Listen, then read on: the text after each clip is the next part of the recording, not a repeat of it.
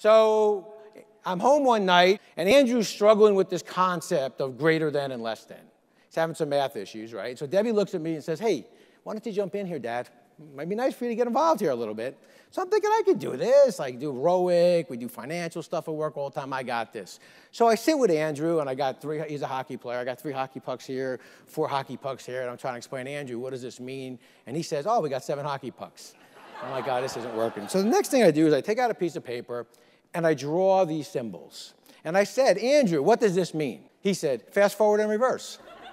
And I thought, wow, the generation of people you hire will be very tech savvy. Second quick story, a friend of mine, his dad passes away after a very long life, and he's going through his stuff in the attic, and he's got an old sport coat, and he puts his hand in a pocket of the sport coat, and in the sport coat is a ticket, 40 years old, for a pair of shoes that his dad had left at a shoemaker on Main Street in Woodbridge. He hands him the ticket, and the shoemaker looks at the ticket, goes in the back, comes back and says, hey, they'll be done a week from Thursday.